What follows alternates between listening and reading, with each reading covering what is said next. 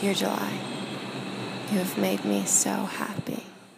For the first time, I feel completely independent and free. You have been filled with starless city nights, walking down numbered streets, and discovering a love for summer ale.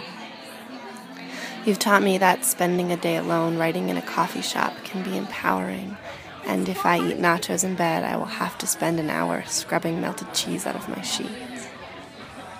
July, you've terrified me. You've given me a taste of life without the safety of a 3,000-person campus, and I'm so excited, and I'm so scared. You've shown me how big this world is, and that I can be so much more than just another anonymous silhouette against the Manhattan skyline. July, you've given me something more than just a glimpse of the future. You've given me new meaning to old friendships, and you've given me the courage to ask for what I want. I thought you would simply give me a month of lasting memories, but you've accidentally been far more important.